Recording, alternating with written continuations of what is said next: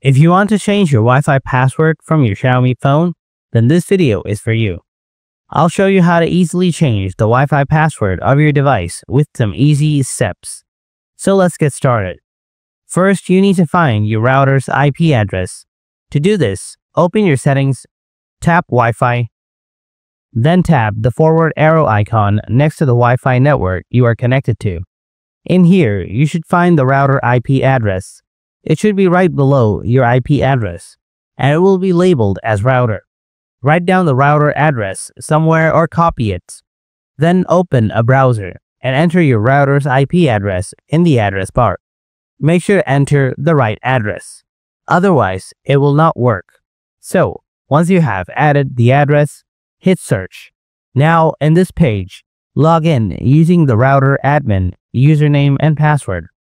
The default username is usually admin, and the password is also admin or password. So, try using them to log in. After that, you should be able to log in.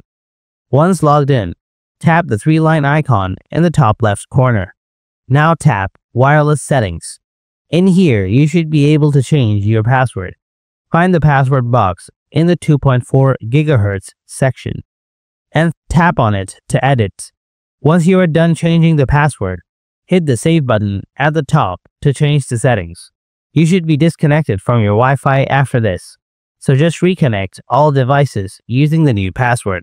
And that's basically it. Now you know how to change your Wi-Fi password right from your Xiaomi phone. So, I hope this video helped you out. You can give it a like if you found it useful.